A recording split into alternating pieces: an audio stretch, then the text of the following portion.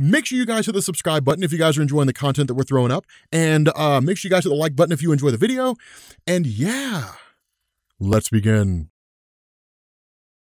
What's going on, guys? This is Rob, and we are back again with another installment of our Beyond Omega Level series, where we break down the origins, powers, and feats of the strongest characters in comics. And this week, we're focusing on one of the most powerful villains to ever plague Asgard, Surtur. So Surtur, or at least the Marvel version of Surtur, was created by Stan Lee and Jack Kirby and first appeared in Journey into Mystery number 97 in 1963. But like most characters in the Thor mythos, he's based on a Norse myth. Surtur belongs to a race known as the Fire Giants, who hail from the realm of Muspelheim, and at some unknown point came to be the ruler of that realm. In his earliest appearances, we see Surtur has been imprisoned by Odin as a punishment for attempting to destroy the world. Now he's later released from his imprisonment by Loki and subsequently invades Earth along with a storm giant called Skag. It takes the combined forces of Odin and his sons Thor and Balder to repel the invasion, and Odin is significantly weakened in the process. And so at the end of the conflict, Surtur's imprisoned once again, this time being confined to a meteorite in another galaxy. Now Surtur is best known for being one of the entities that brings about Ragnarok, or the destruction of Asgard, a process that is repeated several times throughout history as Asgard is destroyed and subsequently rebuilt. And we learn that in his first encounter with Odin, Surtur was approached by Odin and his brothers Vili and Vi. Upon learning that Surtur planned on destroying their world with the Twilight Sword and Eternal Flame of Destruction, Odin proposes destroying both weapons, which predictably does not sit well with Surtur, who sends his demonic minions to attack the three brothers, who merge into one entity to battle Surtur. Now they're unable to defeat Surtur, but they do manage to destroy the sword and steal the brazier containing the Eternal Flame. And so after the brothers return to their original form, only Odin is able to escape, and Vili and Vi are killed by Surtur. But as they die, they transfer their power to Odin, and so Surtur is actually a key figure in Odin becoming as powerful as he is, as the transfer of power led to the creation of what we call the Odin Force. Now Surtur is over 1,000 feet tall and possesses immense strength and durability, proving to be of much greater strength than Thor. He was also capable of picking up the Black Pyramid, which serves as a base of operations for the Egyptian god Seth, and throw it without any difficulty. When Surtur came to Earth, he was strong enough to remove a large chunk from the center of the planet and send it into orbit, where it would eventually become Earth's moon. Furthermore, Surtur is referred to as a breaker of stars, and the swings of his hammer as he works in his forge send reverberations that are felt in a billion worlds. Now in terms of durability, it's nearly impossible to deal any meaningful damage to Surtur. Strikes from Thor, who's generally regarded not only as the strongest Asgardian, but one of the strongest characters in the Marvel Universe, do not face Surtur even when Thor is wielding one of the universe's most powerful weapons in his hammer Mjolnir. Even Thor, Odin, and Loki working together were only able to temporarily slow down Surtur, and Surtur not only survived being hit with a planet-sized object hurled at him by Thor, but was able to produce enough heat to melt it instantaneously. He's able to endure massive amounts of heat, having survived in a sea of flames, and was unharmed by blasts of mystical energy from Loki, as well as an attack from Odin wielding a powerful weapon called the Scepter Supreme, which the Allfather states possesses incalculable power. Even the strongest weapon in the Asgardian arsenal, the Cosmic Cannon, had no effect when Surtur was hit with its full blast. In addition to his strength and durability, Surtur seemingly never tires from battle, as for a long time he was locked in a battle with Odin that renewed itself every day, seemingly for eternity. Now as a fire giant, Surtur also possesses the ability to generate and manipulate massive amounts of heat and fire. The fire generated by Surtur is enough to melt Asgardian buildings and to cause the seas to boil and evaporate. Surtur's flames have proven capable of hurting powerful beings such as Thor, and he claims that he can create enough energy to melt an entire galaxy. Surtur also has the ability to shapeshift and can increase his size to such incredible proportions that he dwarfs stars. He's also proficient in magic and is able to summon and command legions of incredibly powerful fire demons, each of which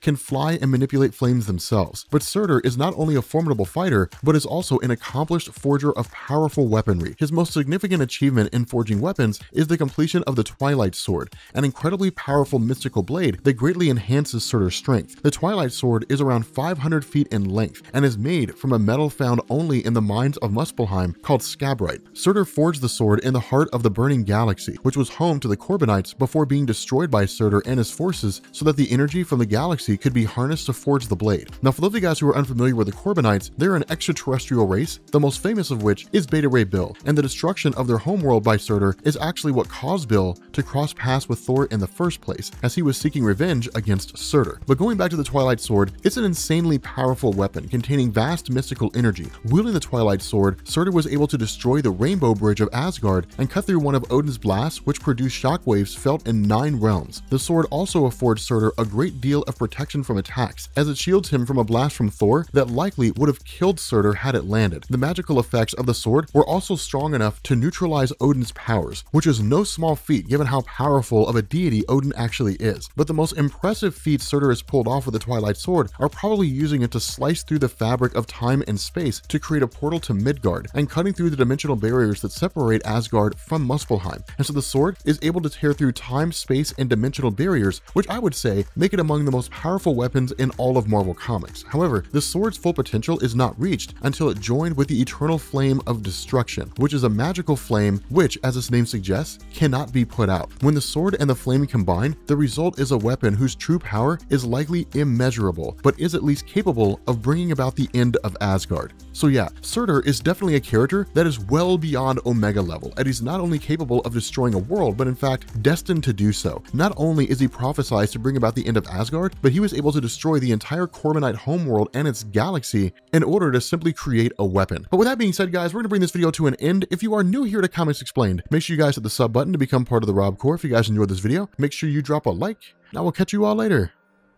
Peace.